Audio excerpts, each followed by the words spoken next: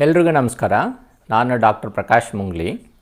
So ಈ ವಿಡಿಯೋದಲ್ಲಿ ನಾನು ಈ ಅಸಹಜವಾದ ಒಂದು ಆಹಾರ ಒಂದು ತಗೊಂಡ್ರೆ ಏನಾಗುತ್ತೆ, ಈ ಕ್ರ್ಯಾಶ್ ಡಯಟಿಂಗ್ ಅಂತ ಏನಂತಾರಲ್ಲ. ಸೊ ಈ ವಾರದಲ್ಲಿ ನಾನು 10 ಪೌಂಡು ಕರಗಿಸಿದೆ, ವಾರದಲ್ಲಿ 10 kg ನಾನು ತೂಕ ಇಳಿಸಿದೆ ಅಂತೆಲ್ಲ ಏನು ಕ್ಲೇಮ್ಸ್ ಎಲ್ಲ ಮಾಡ್ತಾರಲ್ಲ, ಇದು ಒಂದು ಕ್ರ್ಯಾಶ್ ಡಯಟಿಂಗ್ ಅಂತ ಒಂದು ಕಾನ್ಸೆಪ್ಟ್. ಇವು ಕ್ರ್ಯಾಶ್ ಡಯಟಿಂಗಲ್ಲಿ ಯೂಶ್ವಲಿ ಏನು ಮಾಡ್ತಾರೆ ಅಂತಂದರೆ ವೆರಿ ಲೋ ಕ್ಯಾಲೋರಿ ಡಯಟ್ ಅಂತಾರೆ, VLCD ಅಂತ ಹೇಳ್ತಾರೆ ಇದನ್ನು, very low calorie diet. Very low calorie diet ಅಂತಂದರೆ ನಾರ್ಮಲ್ಲಾಗಿ ನಮ್ಮ ಈ ಡೈಲಿ ಎನರ್ಜಿ ಎಕ್ಸ್ಪೆಂಡಿಚರ್ ಅಂತೇನು ನಾನು ನಮ್ಮ ಹಿಂದಿನ ವಿಡಿಯೋದಲ್ಲಿ ಅದನ್ನು ಕಾನ್ಸೆಪ್ಟ್ ಎಕ್ಸ್ಪ್ಲೈನ್ ಮಾಡಿದ್ದೆ. ಇದರಲ್ಲಿ ಏನಾಗ್ತದೆ ಅಂತಂದರೆ ನಮಗೆ ಈ daily energy expenditure around like ಒಂದು 2,500 ಮುಂದೆ 3,000 ಕಿಲೋ ಕ್ಯಾಲರೀಸು ನಮಗೆ ಎನರ್ಜಿ ಬೇಕಾಗುತ್ತೆ. ಸೊ ಈ ಡಯಟಿಂಗಲ್ಲಿ ಏನು ಮಾಡ್ತಾರೆ ಅಂತಂದರೆ, ಸೊ ತುಂಬ ಕಡಿಮೆ ಕ್ಯಾಲೋರಿ ಮಾಡಿ ಫ್ಯಾಟ್ ಕರಗಿಸ್ಲಿಕ್ಕೆ, ಅಂದರೆ ನಾವು ತುಂಬ ಕ್ಯಾಲೋರಿ ಕಡಿಮೆ ಮಾಡಿಬಿಟ್ರೆ ನಮ್ಮ ಊಟದಲ್ಲಿ, ಸೊ ನಮಗೆ ಬೇಕಾದಂಥ ಏನು ಕ್ಯಾಲೋರಿ ಇರುತ್ತೆ, ನಾವು ಫ್ಯಾಟ್ ನಮ್ಮ ಕೊಬ್ಬೇನಿರುತ್ತೆ ನಮ್ಮ ಚರ್ಮದಿಂದ, ಅದರಿಂದ ಕರಗಿ ಅದು ಎನರ್ಜಿ ಕೊಡ್ತದಂತ ಒಂದು ಕಾನ್ಸೆಪ್ಟ್. ಸೊ ಅದಕ್ಕೆ ಈ ವೆರಿ ಲೋ ಕ್ಯಾಲೋರಿ ಡಯಟಲ್ಲಿ ಏನು ಮಾಡ್ತಾರೆ, ಸೊ 300 ಕ್ಯಾಲೋರಿ ತುಂಬ ಕಡಿಮೆ ಮಾಡಿಬಿಡ್ತಾರೆ. ಕ್ಯಾಲೋರಿ 3,000 ಬೇಕಾಗಿರಲ್ಲಿ 300 ಕ್ಯಾಲೋರಿ ಮಾಡಿದರೆ it's a drastic change in the calorie, ಅಂದರೆ drastic reduction in the calories. ಅದು ವೆರಿ ಲೋ ಕ್ಯಾಲೋರಿ ಡಯಟಲ್ಲಿ ಮಾಡ್ತಾರೆ. ಏನು ಮಾಡ್ತಾರೆ ಅಂದರೆ ಲಿಕ್ವಿಡ್ ಫುಡ್ ಕೊಡೋದಾಗಲಿ, ಅಥವಾ ಕ್ರ್ಯಾಶ್ ಡಯಟಿಂಗು ಒಂದು 18-20 ತಾಸು ಅಥವಾ 24 ಅವರ್ಸ್ ಫುಲ್ ಊಟನೇ ಮಾಡೋದಿಲ್ಲ. ನೆಕ್ಸ್ಟ್ ಡೇ ಬಿಂಜ್ ಈಟಿಂಗ್ ಅಂತೇಳಿ ಮಾಡ್ತಾರೆ. ಬಿಂಜ್ ಈಟಿಂಗ್ ಅಂದರೆ ಸಿಕ್ಕಿದ್ದೆಲ್ಲ ತಿನ್ನೋದು, ಯಾಕಂದರೆ ಹೊಟ್ಟೆ ಹಸಿವಾಗಿರುತ್ತಲ್ಲ ಅವಾಗ. ಸೊ ಆ ಥರದ ಏನು ಕ್ರ್ಯಾಶ್ ಡಯಟಿಂಗ್ ಮಾಡಿದಾಗ ಏನಾಗ್ತದೆ, ಈ ವೆಯ್ಟ್ ಲಾಸ್ ಮಾಡಲಿಕ್ಕೆ, ಸೊ ಈ ಕೆಲವು ದಿನಗಳೇ ಅಂದರೆ ಅತಿ ಬೇಗವಾಗಿ ವೆಯ್ಟ್ ರಿಡಕ್ಷನ್ ಆಗ್ಬೋದು, ವೆಯ್ಟ್ ರಿಡಕ್ಷನ್ ಆಗಲ್ಲ ಅಂತಲ್ಲ. ಬಟ್ ಪ್ರಾಬ್ಲಮ್ ಏನಂದರೆ ಅದರಿಂದ ಕೆಲವು ರಿಸ್ಕ್ಗಳಿರ್ತಾವೆ, ಅದರಿಂದ ಕೆಲವು ತೊಂದರೆಗಳು ಆಗೋ ಚಾನ್ಸ್ ಇರುತ್ತೆ. ಸೊ ಅದೇ ನಾನು ಈ ವಿಡಿಯೋದಲ್ಲಿ ಇವತ್ತು ನಿಮಗೆ ಎಕ್ಸ್ಪ್ಲೈನ್ ಮಾಡೋಕ್ಕೆ ನಾನು ಪ್ರಯತ್ನ ಪಡ್ತೀನಿ. The risks of crash dieting ಅಂತೇಳಿ ಇಲ್ಲಿ ನೋಡಿ ನೀವು. So risk of crash dieting ಅಂತಂದರೆ ಏನೀಗ ಇದರಿಂದ ಏನು ಅಸಹಜವಾದ ಆಹಾರ ನಾವು ಊಟ ಮಾಡಿದರೆ ಏನಾಗ್ಬೋದು ಅನ್ನೋದ್ರ ಬಗ್ಗೆ ನಾನು ನಿಮಗೆ ಇಲ್ಲಿ ಎಕ್ಸ್ಪ್ಲೈನ್ ಮಾಡ್ತೀನಿ. So one of the first thing that happens ಅಂತಂದರೆ, ಈ ಕ್ರ್ಯಾಶ್ ಡಯಟಿಂಗ್ ಮಾಡಿದಾಗ, ಅಂದರೆ ನಾವು ತುಂಬ ಕ್ಯಾಲೋರಿ ಕಡಿಮೆ ಇರೋಂಥ ಫುಡ್ ತೊಗೊಂಡಾಗ, ಅಥವಾ ಊಟನೇ ಮಾಡಲಿಲ್ದಾಗ, ಒಂದಿನ ಕಂಟಿನ್ಯೂಸ್ ಆಗಿ ಊಟನೇ ಮಾಡಲ್ಲ, ಬರೀ ನೀರು ಕುಡ್ಕೊಂಡಿರೋದು, ಅಥವಾ 2 ಹೊತ್ತು ಊಟ ಬಿಟ್ಟು 1 ಹೊತ್ತು ಊಟ ತುಂಬ ತಿನ್ನುವುದು, ಆ ಥರ ಏನು ಅಬ್ನಾರ್ಮಲ್ ಡಯಟಿಂಗ್ ಏನಾಗುತ್ತಲ್ಲ, ಸೊ ಆವಾಗ ಏನಾಗ್ತದೆ, ಈ ಶಾರ್ಟ್ ಟರ್ಮಲ್ಲಿ ಏನಾಗ್ತದೆ, ಈ ಲೀನ್ ಮಸಲ್ ಮಾಸ್, ನಮ್ಮ ಮಾಂಸಖಂಡಗಳು ಏನಿರ್ತದಲ್ಲ, ಮಾಂಸಖಂಡದಲ್ಲಿ ಅಲ್ಲಿ ಪ್ರೋಟೀನ್ ಅಂಶ ಜಾಸ್ತಿ ಇರುತ್ತೆ. ಆ ಪ್ರೋಟೀನ್ ಕರಗಿ ಅದು ಗ್ಲೂಕೋಸ್ ಆಗುವಂಥ ಒಂದು ಕೆಲಸ ಮಾಡ್ತದೆ. ನಾವು ಕ್ರ್ಯಾಶ್ ಡಯಟಿಂಗ್ ಮಾಡೋದು, ತುಂಬ ಪುಟ್ಟ ಊಟ ಬಿಟ್ಟಾಗ ನಮ್ಮ ಬ್ರೈನ್ಗೆ ಮತ್ತು ನಮ್ಮ ರೆಡ್ ಬ್ಲಡ್ ಸೆಲ್ಸ್ಗೆ ಗ್ಲೂಕೋಸ್ ಅಂತ ಒಂದು ಬೇಕಾಗ್ತದೆ. ಆ ಗ್ಲೂಕೋಸ್ ನಮ್ಮ ಮಸಲ್ ಪ್ರೋಟೀನ್ನ ಬ್ರೇಕ್ ಮಾಡಿ ಗ್ಲೂಕೋಸ್ ಮಾಡ್ಕೊಳ್ತದೆ, ಯಾಕಂದರೆ ನಾವು ಊಟನೇ ಮಾಡಿರಲ್ಲ. ಸೊ ಮಸಲ್ ಕಳ್ಕೊಳ್ಳೋ ಚಾನ್ಸ್ ಜಾಸ್ತಿ ಇರುತ್ತೆ ಈ ಥರ ಅಬ್ನಾರ್ಮಲ್ ಕ್ರ್ಯಾಶ್ ಡಯಟಿಂಗ್ ಮಾಡಿದಾಗ. ಮೋಸ್ಟ್ ಆಫ್ ದಿ ಟೈಮ್ ಏನು ತೂಕ ಕಡಿಮೆ ಆಗ್ಬೋದು, ಆದರೆ ಆ ಕಡಿಮೆ ಆಗಿರೋ ತೂಕದಲ್ಲಿ ಲೀನ್ ಮಸಲ್ ಮಾಸ್ ಅಂತ ಏನಿರುತ್ತೆ, ಈ ಮಾಂಸಖಂಡಗಳು ಏನಿರ್ತದೆ, ಆ ಮಾಂಸಖಂಡ ಕರಗೋ ಚಾನ್ಸ್ ಇರುತ್ತೆ. ಆಮೇಲೆ ಬಾಡಿ ವಾಟರ್ನೂ ಜಾಸ್ತಿ ಹೋಗಿರುತ್ತೆ, ಹಂಗಾಗಿ ವೆಯ್ಟ್ ಕಡಿಮೆ ಆಗಿದೆ ಅಂತ ಅನ್ನಿಸ್ತದೆ. ಸೊ ಕ್ರ್ಯಾಶ್ ಡಯಟಿಂಗಲ್ಲಿ ಅದು ಒಂದು ರಿಸ್ಕ್ ಅದು. ಮತ್ತು ನೆಕ್ಸ್ಟ್ ರಿಸ್ಕ್ ಏನಪ್ಪ ಅಂದರೆ, ಲಾಸ್ ಆಫ್ ಮಸಲ್ ಮಾಸ್ ಆದಮೇಲೆ ಪೋರ್ ನ್ಯೂಟ್ರಿಷನ್. ಈ ಕ್ರ್ಯಾಶ್ ಡಯಟಿಂಗ್ ಮಾಡಿದಾಗ ಏನಾಗುತ್ತೆ, ಈ ನ್ಯೂಟ್ರಿಷನ್ ಏನು ಬರಬೇಕಾಗುತ್ತೆ, ನಮಗೆ ಬೇಕಾದಂಥ ಮುಖ್ಯವಾಗಿ ಬೇಕಾದಂಥ ಅಂಶಗಳೇನಿರ್ತಾವೆ, ಇದು ಕಾರ್ಬೋಹೈಡ್ರೇಟ್ ಆಗಿರ್ಬೋದು, ಎಸೆನ್ಷಿಯಲ್ ಅಮಿನೋ ಆ್ಯಸಿಡ್ಸ್ ಏನು ಪ್ರೋಟೀನ್ ಆಗಿರ್ಬೋದು, ಅರ್ದು ಫ್ಯಾಟ್ ಏನಾಗಿರ್ಬೋದು, ಅಥವಾ vitamins, minerals, ultra trace elements ಅಂತ ಏನಂತೀವಿ, ಇವೆಲ್ಲ ನಮಗೆ ಅತಿ ಮುಖ್ಯ ನಮ್ಮ ಆಹಾರದಲ್ಲಿ. ಸೊ ಈ ಥರ ನಾವು ಕ್ರ್ಯಾಶ್ ಡಯಟಿಂಗ್ ಮಾಡಿದಾಗ, ಆಹಾರನೇ ತಗೊಳ್ದಿಲ್ದಾಗ, ಅಥವಾ ಪೋರ್ ಕ್ಯಾಲೋರಿ ಡಯಟ್ ಅಂದರೆ very low calorie diet, 300 kilo calories per day, 3,000 ತಗೊಂಡಲ್ಲಿ 300 ತಗೊಂಡ್ರೆ, ಸೊ ಅವಾಗೇನಾಗುತ್ತೆ, ಅದ್ರ ಜೊತೆಗೆ ಕಡಿಮೆ ಡ್ರಾಸ್ಟಿಕ್ಕಾಗಿ ಕಟ್ ಮಾಡಿದಾಗ ವಿಟಮಿನ್ಸ್, ಮಿನರಲ್ಸ್ ಇಂಥದ್ದೆಲ್ಲನೂ ಡೆಫಿಷಿಯನ್ಸಿ ಆಗೋ ಚಾನ್ಸ್ ಇರುತ್ತೆ. ಹಂಗಾಗಿ ಅದು ಪೋರ್ ನ್ಯೂಟ್ರಿಷನ್, ಅದೇ ನಾನು ಇಲ್ಲಿ ಹೇಳ್ತಾ ಇರೋದು. ಪೋರ್ ನ್ಯೂಟ್ರಿಷನ್ ಆಗೋ ಚಾನ್ಸ್ ಇರುತ್ತೆ. ಈ ಥರದೆಲ್ಲ minerals, vitamins, carbohydrates, proteins, lipids ಈ ಅಂಶಗಳು ಕಡಿಮೆ ಆದಾಗ ಆಬ್ವಿಯಸ್ಲಿ ಅದರಿಂದ ಹೆಲ್ತ್ಗೆ ತೊಂದರೆ ಆಗೋ ಚಾನ್ಸ್ ಇರುತ್ತೆ. ಮತ್ತೇನೆಲ್ಲ ಆಗ್ಬೋದು ಅಂತಂದರೆ ಇಲ್ಲಿ ನಮಗೆ ಎಲೆಕ್ಟ್ರೋಲೈಟ್ ಇಂಬ್ಯಾಲೆನ್ಸ್ ಆಗೋ ಚಾನ್ಸ್ ಜಾಸ್ತಿ ಇರುತ್ತೆ. ಯಾಕಂದರೆ ಸೋಡಿಯಮ್ಮು, ಪೊಟ್ಯಾಷಿಯಮ್ಮು, ಮೆಗ್ನೀಷಿಯಮ್ಮು, ಮತ್ತು manganese, iron, iodine, selenium, so many things.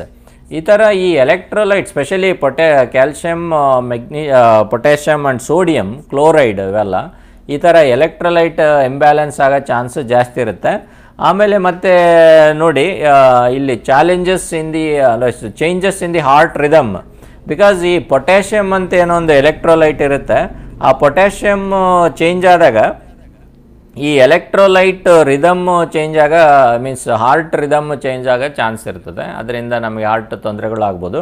ಆಮೇಲೆ ಓವರಾಲ್ ವೀಕ್ನೆಸ್ ಆಗೋಂಥ ಚಾನ್ಸ್ ಇರುತ್ತೆ ಇಲ್ಲಿ. ಯಾಕಂದರೆ ನೀವು ಡ್ರಾಸ್ಟಿಕ್ಕಾಗಿ ಕ್ಯಾಲೋರಿ ಕಡಿಮೆ ಮಾಡಿದಾಗ 3000 ಬೇಕಾಗಲ್ಲಿ 300 ಮಾಡಿದಾಗ ಏನಾಗುತ್ತೆ, over A period of time weight loss ಆಗ್ತಾ ಇರ್ತದೆ, ಆದರೆ ವೀಕ್ನೆಸ್ ಆಗೋ ಚಾನ್ಸ್ ಜಾಸ್ತಿ ಇರ್ತದೆ. ಮಸಲ್ ಮಾಸ್ ಕಡಿಮೆ ಆದಾಗ ಏನಾಗ್ತದೆ, ವೀಕ್ನೆಸ್ ಅನ್ನಿಸ್ತದೆ. ಮತ್ತು ವಿಟಮಿನ್ಸ್, ಮಿನರಲ್ಸ್ ಕಡಿಮೆ ಆದಾಗ ಓವರಾಲ್ ಬಾಡಿ ವೀಕ್ ಅನ್ನಿಸ್ತದೆ. ಆಮೇಲೆ ಕಾನ್ಸ್ಟಿಪೇಷನ್ ಆಗೋ ಚಾನ್ಸ್ ಜಾಸ್ತಿ ಇರುತ್ತೆ. ಯಾಕಂದರೆ ತುಂಬ ಕಡಿಮೆ ಊಟ, ತುಂಬ ಅತಿ ಕಮ್ಮಿ ಊಟ ಮಾಡಿದಾಗ ಏನಾಗುತ್ತೆ, ಈ ಫೈಬರ್ ಕಂಟೆಂಟ್ ಏನಿರಲ್ಲ ಊಟದಲ್ಲಿ, ಫೈಬರ್ ಕಂಟೆಂಟ್ ಇರಲ್ಲ. ಅತಿ ಕಡಿಮೆ ಊಟ ಮಾಡಿದಾಗ ನಮ್ಮ ಇಂಟೆಸ್ಟೈನ್ ಆಗುತ್ತೆ, ಎಲ್ಲ ಅಬ್ಸರ್ವ್ ಮಾಡ್ಕೊಳ್ಳೋ ಚಾನ್ಸ್ ಇರುತ್ತೆ. ಸೊ ಆ ಟೈಮಲ್ಲಿನೂ ಅದರಿಂದನೂ ನಮಗೆ ತೊಂದರೆ ಆಗೋ ಚಾನ್ಸ್ ಇರುತ್ತೆ. Constipation ಆಗೋದೊಂದು common problem ಅದಿರುತ್ತೆ.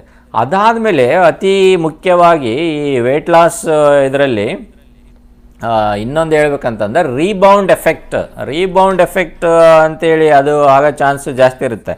Rebound effect ಏನಪ್ಪ ಅಂತಂದರೆ, ಈ ಅತಿ ಶೀಘ್ರವಾಗಿ ವೆಯ್ಟ್ ಕಡಿಮೆ ಮಾಡ್ಕೊಂಬಿಟ್ರೆ ನಾವು, ಅಂದರೆ 1 ವಾರದಲ್ಲಿ 10 ಪೌಂಡ್ ಕಡಿಮೆ ಮಾಡ್ಕೊಂಬಿಟ್ರೆ ಅದು ತುಂಬ ಡ್ರಾಸ್ಟಿಕ್ ವೆಯ್ಟ್ ಲಾಸ್. ಅದು ಆ ಥರ ಕಡಿಮೆ ಆದಾಗ ಏನಾಗ್ತದೆ, ಈ ನಮ್ಮ ತುಂಬ ವೆರಿ ಲೋ ಕ್ಯಾಲೋರಿ ಡಯಟ್ ತೊಗೊಂಡಾಗ ಏನಾಗುತ್ತೆ, ನಮ್ಮ ಬಾಡಿ ಏನಿದೆ ಇದು ಫ್ಯಾಂಟಾಸ್ಟಿಕ್ ಮೆಷಿನ್. ಇಲ್ಲಿ ಏನಾಗ್ತದೆ, ಅದು ಬಾಡಿನ ರೇಟ್ ಆಫ್ ಮೆಟಾಬಲಿಸಮ್ನ ಕಡಿಮೆ ಮಾಡಿಕೊಳ್ತದೆ. ಯಾಕಂದರೆ ಆಹಾರ ಕಡಿಮೆ ಆಗಿದೆ ಮನುಷ್ಯನಿಗೆ, ಸ್ಟಾರ್ವೇಷನಲ್ಲಿ ಹೋಗ್ತಾ ಇದ್ದಾನೆ ಅಂತೇಳಿ ಲೋ ಮೆಟಬಾಲಿಕ್ ಸ್ಟೇಟಲ್ಲಿ ಹೋಗ್ಬಿಡುತ್ತೆ. ಆ ಲೋ ಮೆಟಬಾಲಿಕ್ ಸ್ಟೇಟು ಈ ಥರ ಹಿಂಗೆ ಕ್ರಾಶ್ ಡಯಟಿಂಗ್ ಆದಾಗ ಆಗಿರ್ತದೆ. ಈಗ ಸಡನ್ನಾಗಿ ಊಟ ಮಾಡೋಕ್ಕೆ ಸ್ಟಾರ್ಟ್ ಮಾಡಿದರೆ ಏನಾಗುತ್ತೆ, ಲೋ ಮೆಟಬಾಲಿಕ್ ರೇಟ್ ಇರೋದ್ರಿಂದ ನಾವು ಮಾಡಿರೋಂಥ ಊಟನ ಎಲ್ಲ ಕರಗಿಸಿ ಕಾರ್ಬನ್ ಡೈಆಕ್ಸೈಡ್ ವಾಟರ್ ಆಗಿ ಮಾಡೋದಿಲ್ಲ. ಅದನ್ನೇನು ಮಾಡ್ತದೆ, ಅದು ಸ್ಟೋರ್ ಮಾಡ್ಕೊಳ್ಳೋಕ್ಕೆ ಶುರು ಮಾಡ್ತದೆ. ಸೊ ಅಂದರೆ ಈ ಫ್ಯಾಟ್ ಆಗಿ ಕನ್ವರ್ಟ್ ಮಾಡಿ ಸ್ಟೋರ್ ಮಾಡ್ಕೊಳ್ಳೋಕ್ಕೆ ಶುರು ಮಾಡುತ್ತೆ. ಹಂಗಾಗಿ ರೀಬೌಂಡ್ ಎಫೆಕ್ಟ್ ಏನಂತಾರೆ, ಈ ವೆಯ್ಟ್ ಲಾಸ್ ಏನಾಗಿರುತ್ತಲ್ಲ ಅದು ಅತಿ ಬೇಗವಾಗಿ ಮತ್ತೆ ವೆಯ್ಟ್ ಗೇನ್ ಆಗಿಬಿಡ್ತದೆ. ಅದಕ್ಕೆ ರೀಬೌಂಡ್ ಎಫೆಕ್ಟ್ ಅಂತಂತಾರೆ. ಸೊ ಇದು ಭಾಳ ಒಂದು ಕಾಮನ್ ಆಗಿರುವಂಥ ಒಂದು ಸಮಸ್ಯೆ ಎಲ್ರಿಗೂ. ಯಾಕಂದರೆ ವೆಯ್ಟ್ ಅತಿ ಶೀಘ್ರವಾಗಿ ಯಾರು ವೆಯ್ಟ್ ಲೂಸ್ ಮಾಡ್ಕೊಳ್ತಾರೆ, ಅವ್ರು when they go back to their normal food ಅಲ್ಲ, ಆವಾಗ ಅದು ರೀಬೌಂಡ್ ಎಫೆಕ್ಟ್ ತುಂಬ ವೆಯ್ಟ್ ಗೇನ್ ತುಂಬ ಫಾಸ್ಟ್ ಆಗೈತೆ. ಆವಾಗ ಫ್ರಸ್ಟ್ರೇಷನ್ ಆಗ್ತದೆ, ನಾನು ಕಳ್ಕೊಂಡ್ರೆ ಏನು ವೆಯ್ಟ್ ಏನಿದೆ ಮತ್ತೆ ಬೇಗ ಬಂದುಬಿಡ್ತಂತ ಫ್ರಸ್ಟ್ರೇಷನ್ ಆಗಿ ಮತ್ತೆ ಅವರು ವೆಯ್ಟ್ ಲಾಸ್ ಮಾಡ್ಕೊಳ್ಳಿಕ್ಕೆ ಪ್ರಯತ್ನನೇ ಪಡೋದಿಲ್ಲ. ಸೊ ಇದು ಒಂದು ತುಂಬ ಮನಸ್ಸಲ್ಲಿ ಇಟ್ಕೊಳ್ಳೋ ಒಂದು ವಿಷಯ ಇದೆ. ಅದಕ್ಕೋಸ್ಕರ ಈ what is the normal way to lose weight ಅಂತಂತಂದರೆ, best way to lose weight ನಾನಿಲ್ಲಿ ಬರೆದಿದ್ದೀನಿ ನೋಡಿ. Best way to lose weight is exercise regularly. ಈ ಎಕ್ಸರ್ಸೈಸ್ ಏನಿದೆ ರೆಗ್ಯುಲರ್ ಆಗಿ ಎಕ್ಸರ್ಸೈಸ್ ಮಾಡಿದಾಗ, and also stick to A diet that is optimum for your daily energy needs, limit sugars, emphasise on vegetables and green leaf vegetables, lean meet, fish and grains. ಅದನ್ನು ನಾನು explain ಮಾಡ್ತೀನಿ. ಏನಂತಂದರೆ, best way to lose weight ಅಂದರೆ regular ಆಗಿ physical exercise ಮಾಡ್ಬೇಕು. Physical activity ಏನೇನಿದೆ ಅತಿ important, ಅತಿ ಮುಖ್ಯವಾದಂಥ ಅದು ಅಂಶ. ನಾವು ವೆಯ್ಟ್ ಮೇಂಟೆನೆನ್ಸ್ ಮಾಡಲಿಕ್ಕೆ ನಾವು ಮಾಡಿರುವಂಥ ಊಟವನ್ನು ನಾವು ಕರಗಿಸೋಣದು ಇಂಪಾರ್ಟೆಂಟ್. ನಾವು ಫಿಸಿಕಲ್ ಆ್ಯಕ್ಟಿವಿಟಿ ಮಾಡಬೇಕು. ಫಿಸಿಕಲಿ ಆ್ಯಕ್ಟಿವ್ ಇಲ್ಲ ಅಂತಂದರೆ ನಮ್ಮ ಮೆಟಬಾಲಿಕ್ ರೇಟು ಕಡಿಮೆ ಇರುತ್ತೆ. ಊಟ ಮಾಡಿರೋದು ಎಲ್ಲ ಹೋಗಿ ಫ್ಯಾಟಾಗಿ ಕೂತ್ಕೊಳ್ತದೆ. So the best way to lose weight is exercise regularly, and best way to maintain the weight what ever that is last is exercise regularly. Exercise is important.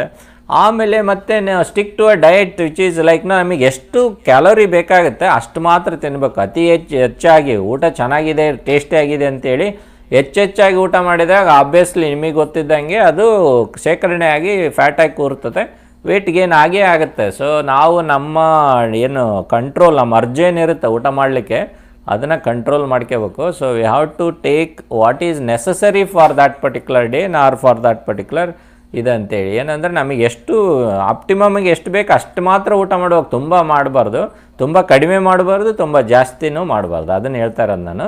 Exercise ಮಾಡಿ, ಊಟ ನಿಮಗೆ ಏನು ಬೇಕು ಅದು ಊಟ ಮಾಡಿ, ಸಾಧ್ಯವಾದಷ್ಟು ನಾನಿಲ್ಲಿ ಬರೆದಿದ್ದೇನೆ limit sugars is very bad for the health. ಈ ಶುಗರ್ ಏನಿದೆ, ಗ್ಲೂಕೋಸ್ ಇದೆ, ಡೈರೆಕ್ಟ್ಲಿ ಆರ್ ಇಂಡೈರೆಕ್ಟ್ಲಿ ಯಾವುದು ಸ್ವೀಟ್ ಇದೆ, ಯಾವುದು ಸಿಹಿ ಇದೆ, ಸಿಹಿ ಪದಾರ್ಥಗಳನ್ನು ತುಂಬ ಅಂದರೆ ತುಂಬ ಕಡಿಮೆ ಮಾಡಬೇಕು. ಯಾಕಂದರೆ ಸಿಹಿ ಪದಾರ್ಥ ಏನಿದೆ ಅದರ ಸುಕ್ರೋಸ್ ಅಂತೇನಿರುತ್ತೆ, ಆ ಸುಕ್ರೋಸ್ ಗ್ಲೂಕೋಸ್ ಆ್ಯಂಡ್ ಫ್ರಕ್ಟೋಸ್ ಆಗಿ ಬ್ರೇಕ್ ಆಗಿ ಅದು ನಮಗೆ ಫ್ಯಾಟಾಗಿ ಕನ್ವರ್ಟ್ ಆಗುತ್ತೆ ನಮ್ಮ ಬಾಡಿಯಲ್ಲಿ. ಅದಕ್ಕೆ ಅತಿ ವಿರಳವಾಗಿ ಈ ಶುಗರ್, ಈ ಸ್ವೀಟ್ ಏನಿದೆ ಅಥವಾ ಸಿಹಿ ಪದಾರ್ಥಗಳೇನಿರುತ್ತೆ ಅದನ್ನು ಫಸ್ಟು ಅವಾಯ್ಡ್ ಮಾಡಬೇಕು. ಆಮೇಲೆ ಎಂಫಸೈಸ್ ಆನ್ ವೆಜಿಟೇಬಲ್ಸ್ ಮತ್ತು ಲೀಫಿ ವೆಜಿಟೇಬಲ್ಸ್, ಏನು ತರಕಾರಿ ಸೊಪ್ಪು ಏನಿದೆ ಅತಿ ಹೆಚ್ಚಾಗಿ ಉಪಯೋಗಿಸಿ. ಆಮೇಲೆ ವೆಜಿಟೇರಿಯನ್ಸು ಇದೆಲ್ಲ ಮಾಡ್ಬೋದು. ನಾನ್ ವೆಜಿಟೇರಿಯನ್ಸೂ ತರಕಾರಿ ಸೊಪ್ಪು ಜಾಸ್ತಿ ಯೂಸ್ ಮಾಡಿ, lean meet ಅಂತೇನಿರ್ತದೆ lean meet use ಮಾಡ್ಬೋದು, ಫಿಶ್ ತಿನ್ಬೋದು. ಮತ್ತು ವೆಜಿಟೇರಿಯನ್ಸ್ ಗ್ರೇನ್ಸ್ ಅದೆಲ್ಲ ಹೆಚ್ಚಾಗಿ ಉಪಯೋಗಿಸ್ಬೋದು. ಈ ಥರ ಮಾಡಿದರೆ ಅನುಕೂಲ ಆಗುತ್ತೆ. So ultimately key to losing weight is combination of exercise and diet. ಅಂದರೆ ವೆಯ್ಟ್ ಲಾಸ್ಗೆ ನಾವು ಎರಡು ಮುಖ್ಯವಾಗಿ ಫಾಲೋ ಮಾಡಬೇಕಾಗುತ್ತೆ. ಒಂದಿದು ಎಕ್ಸರ್ಸೈಸ್ ಈಸ್ ಮೋಸ್ಟ್ ಇಂಪಾರ್ಟೆಂಟ್, ಮತ್ತು ಅದರ ಜೊತೆಗೆ ಡಯಟ್. ನಾವೇನು ಊಟ ಮಾಡ್ತೀವಿ ಆ ಊಟದ ಮೇಲೆ ನಮಗೆ ಒಂದು ಕಾಳಜಿ ಇರಬೇಕು. ಅಂದರೆ ನಾವು ಮಾಡುವಂಥ ಊಟದ ಬಗ್ಗೆ ಒಂದು ಗಮನ ಇರಬೇಕು. ನಾವೇನು ತಿಂತಾಯಿದ್ದೀವಿ, ಏನಕ್ಕೆ ತಿಂತಾಯಿದ್ದೀವಿ, ಅದು ಯಾವ ಥರನಾದ ಊಟ ತಿಂತಾಯಿದ್ದೀವಿ ಅಂತ ಒಂದು ಏನು ಮೈಂಡ್ಫುಲ್ ಈಟಿಂಗ್ ಅಂತ ಏನಂತಾರೆ, ಅದ್ರ ಮೇಲೆ ನಾವು ಸ್ವಲ್ಪನೇ ಗಮನ ವಹಿಸಿದರೆ ನನ್ನ ತಟ್ಟೆಯಲ್ಲಿ ಏನಿದೆ, ನನಗೆ ಇಷ್ಟು ಊಟ ಬೇಕಾ ಬೇಡ ಆ ಥರ ಆಲೋಚನೆ ಮಾಡಿ ತಟ್ಟೆ ದೊಡ್ಡದಿದೆ ಅಥವಾ ಊಟ ಚೆನ್ನಾಗಿದೆ ಅಂತ ತಿನ್ನೋದಲ್ಲ. ಸೊ ಅದರಿಂದ ಏನಾಗುತ್ತೆ, ಶೇಖರಣೆ ಆಗೇ ಆಗುತ್ತೆ. ಸೊ ನಮ್ಮ ಊಟದ ಬಗ್ಗೆ ಗಮನ ಇರಲಿ, ನಾವೇನು ಊಟ ಮಾಡ್ತಾಯಿದ್ದೀವಿ ಅದ್ರ ಮೇಲೆ ಮನಸ್ಸಿರಲಿ, ಅದನ್ನು ಎಂಜಾಯ್ ಮಾಡಿ. ಆದರೆ ನಮಗೆ ಎಷ್ಟು ಬೇಕೋ ಅಷ್ಟು ಮಾತ್ರ ನೀವು ಎಂಜಾಯ್ ಮಾಡಬೇಕು, ಎಷ್ಟು ಬೇಕೋ ಅಷ್ಟು ಮಾತ್ರ ತಿನ್ನಬೇಕು. ಹೆಚ್ಚಿಗೆ ತಿಂದರೆ ಆಬ್ವಿಯಸ್ಲಿ ಯಾರು ಏನು ಹೇಳಬೇಕಾಗಿಲ್ಲ, ಅದು ಶೇಖರಣೆ ಆಗೇ ಆಗ್ತದೆ. ಸೊ ಅದಕ್ಕೆ diet and exercise is the key to lose weight. So ಇದು ನನ್ನ ಇವತ್ತಿನ ವಿಷಯ. So the risk of crash dieting ಮತ್ತು ಯಾವ ಥರ ವೆಯ್ಟ್ ಲಾಸ್ ಮಾಡ್ಕೋಬೋದು ಅಂದರೆ ಈಸಿಯಾಗಿ. ಸೊ ನಾರ್ಮಲಾಗಿ ವೆಯ್ಟ್ ಲಾಸ್ ಎಷ್ಟಿರಬೇಕಂದ್ರೆ 1 to 2 pounds ಇರಬೇಕು ಪರ್ ಡೇ. ಅದು ಅಷ್ಟು ಗ್ರ್ಯಾಜುವಲಾಗಿ ವೆಯ್ಟ್ ಲಾಸ್ ಆಗಬೇಕು. ಸಡನ್ನಾಗಿ ವೆಯ್ಟ್ ಲಾಸ್ ಆದರೆ ರೀಬೌಂಡ್ ಎಫೆಕ್ಟ್ ಆಗೇ ಆಗ್ತದೆ. ಸೊ ನಿಮಗೆ ಈ ವಿಡಿಯೋದಿಂದ ಹೆಲ್ಪ್ ಆಗಿರ್ಬೋದು. ಸೊ ಈ ವಿಡಿಯೋಗೆ ನೀವು ಫಸ್ಟ್ ಟೈಮ್ ಇದು ನೋಡ್ತಾ ಇದ್ದರೆ ಈ ಚಾನಲಿಗೆ ಸಬ್ಸ್ಕ್ರಿಪ್ಷನ್ ಮಾಡಿಲ್ಲ ಅಂತಂದರೆ ಚಾನಲಿಗೆ ಸಬ್ಸ್ಕ್ರೈಬ್ ಮಾಡಿರಿ. ನಾನು ರೆಗ್ಯುಲರಾಗಿ ವಿಡಿಯೋ ಮಾಡ್ತಾ ಇರ್ತೀನಿ. ವಿಡಿಯೋ ಮಾಡಿದಾಗೆಲ್ಲ ನಿಮಗೆ ಅದು ನೋಟಿಫಿಕೇಷನ್ ಬರುತ್ತೆ. ನೋಟಿಫಿಕೇಷನ್ ಬರಲಿಕ್ಕೆ ಸಬ್ಸ್ಕ್ರೈಬ್ ಆದಮೇಲೆ ಒಂದು ಬೆಲ್ ಐಕಾನ್ ಇರುತ್ತೆ, ಆ ಬೆಲ್ ಐಕಾನ್ನ ಪ್ರೆಸ್ ಮಾಡಿದರೆ ನಿಮಗೆ ನೋಟಿಫಿಕೇಷನ್ ಬರ್ತದೆ. ಏನೇ ಕಮೆಂಟ್ಸ್ ಇದ್ದರೆ, ಏನಾದರೂ ಕ್ವಶನ್ಸ್ ಇದ್ದರೆ ಅದು ಕಮೆಂಟ್ ಸೆಕ್ಷನಲ್ಲಿ ಬರೀರಿ. ಸೊ ಈ ವಿಡಿಯೋ ಲೈಕ್ ಆಗಿದ್ದರೆ ಥಮ್ಸ್ ಅಪ್ ಮಾಡಿ, ಆರ್ ಚೆನ್ನಾಗಿದೆ ಅಂತೇಳಿ ಬರೀರಿ ಕಮೆಂಟ್ಸಲ್ಲಿ. ಸೊ ಮತ್ತೆ ನಾನು ನಿಮ್ಮನ್ನು ನನ್ನ ಮುಂದಿನ ವಿಡಿಯೋದಲ್ಲಿ ಭೇಟಿ ಮಾಡ್ತೀನಿ. ನಮಸ್ಕಾರ.